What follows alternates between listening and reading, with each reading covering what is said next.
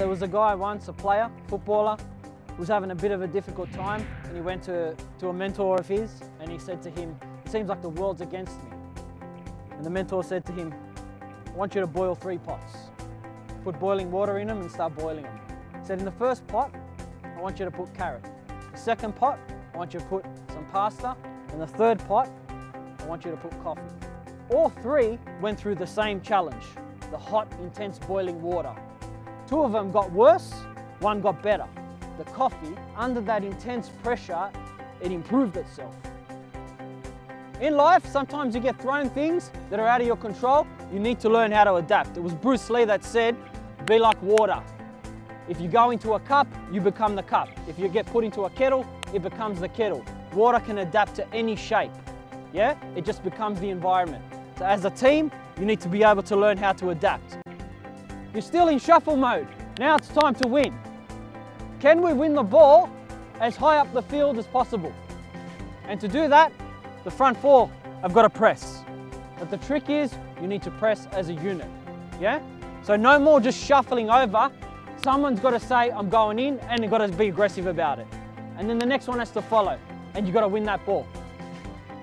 It's very quiet. I can't hear much talking. The 10 has to be sort of the captain of the front defence, because he can see, yes, they're going here, you can see maybe they're going left, right. Whoever plays that position has got to talk.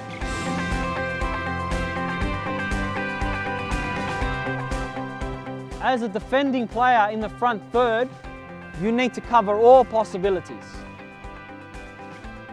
If the 2 central defenders takes 1 extra touch, can I get in there enough to maybe win that ball? You've got to put that terror as a number 9 into these 2 players. And the only way you can do it, 1 touch, 2, you got to get in there, yeah. And others have got to be following you. In this defending, when you're playing a 4-3-3 with a 9, 2 wide men and a 10, okay? Everyone has to work. But the 2 that have to work the most are the 2 wide guys. If you do your job right, 100% on those wings, the team benefits like you wouldn't believe. Because if they defend right and they know how to attack, that team's unbeatable. If you see your defender cut in, can we push him towards one of our players so we can double team him?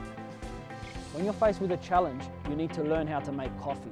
Don't become a carrot or pasta that turns to mush when it gets under a little bit of pressure, yeah? Don't judge yourself how you are when things go good for you. You judge yourself how you are when everything goes to crap.